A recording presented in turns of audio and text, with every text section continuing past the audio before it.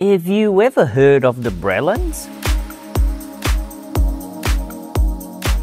If you haven't and you are interested in behavior modification procedures and animal training, it is just a matter of time. Marian and Keller Breland changed the world for the better. They played a crucial role in developing and promoting humane animal training methods. It is Jose here from Train Me Please.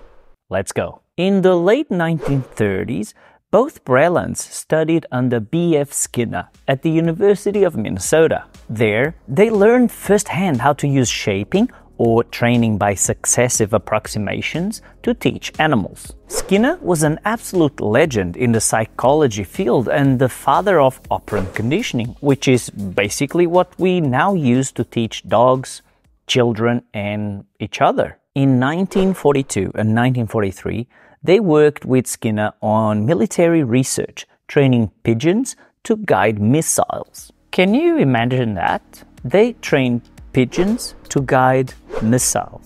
And that happened during World War II, more than 80 years ago. The project was successful but never implemented due to changing military needs. In 1941, the Brelands got married. In 1943, they opened Animal Behaviour Enterprises, ABE. They did this in order to explore the commercial potential of operant-based animal training. ABE faced challenges, skepticism from colleagues, and doubts about the business's potential success. They received the first contract in 1947 with General Mills for farm feed promotions. And off they went to produce acts like Popgun, Pete, and Largo Larry. Basically, they brought the knowledge and principles of operant conditioning from labs into the public eye. They pioneered the use of trained animals in television programs, ads, and educational films. They trained over 140 different animal species.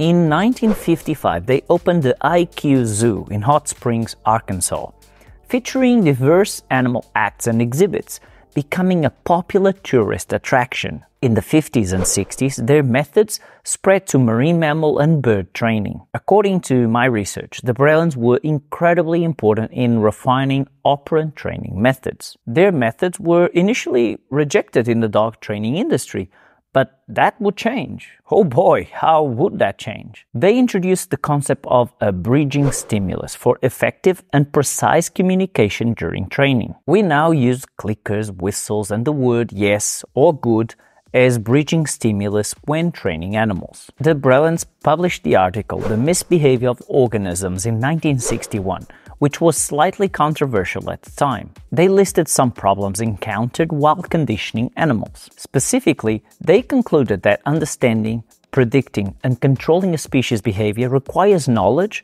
of its instinctive patterns, evolutionary history, and ecological niche. A notable example involved a raccoon conditioned to pick up coins, exhibiting instinctive, quote-unquote, washing behavior by rubbing and not releasing the coins. The article was influential, reaching psychologists, biologists, and anthropologists, but sparked controversy as some, including Skinner, interpreted it as departing from operant conditioning. The Brelands clarified they did not intend to leave the field, but aimed to acknowledge the existence of instinctive behavior previously discounted. In the early 1960s, the Brelands were hired by the Navy to work with dolphins. During this period, they met Bob Bailey, the Navy's first training director, and formed a partnership with him. Bob Bailey is another big name in all that we know about dog training and behavior modification procedures using operant conditioning. I'm always mesmerized by his content when I listen to him speak about the many incredible things they were doing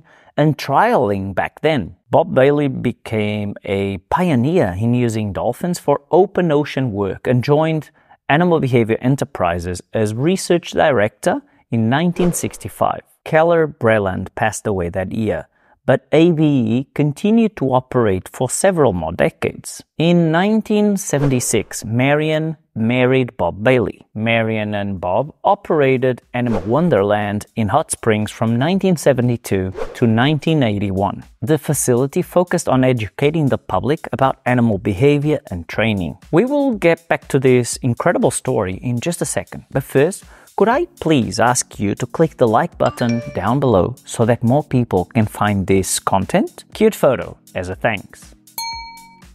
Marian extended her understanding of behavior modification principles to individuals with intellectual and developmental disabilities. She returned to graduate school, earned a PhD in psychology in 1978, and she also served as a professor at Henderson State University until her retirement in 1998. In the mid-90s, Marian played a key role in popularizing clicker training using the internet to educate a new audience and offering chicken training classes. Until her death in 2001, Marian advocated for humane treatment and training of animals. She emphasized the use of positive reinforcement and avoided punishment in training methods. The legacy of Marian and her two husbands lives on through ongoing modern animal training programs. Bob Bailey continued teaching seminars and workshops worldwide after her death. Their impact is evident in various realms, from the portrayal of Eddie, the Jack Russell Terrier, on Frasier,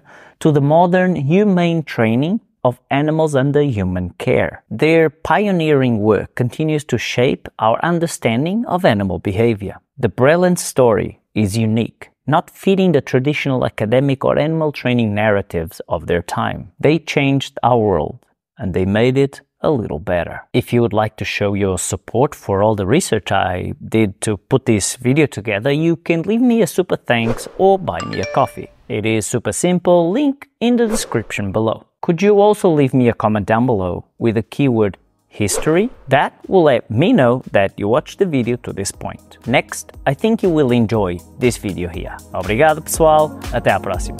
Tchau.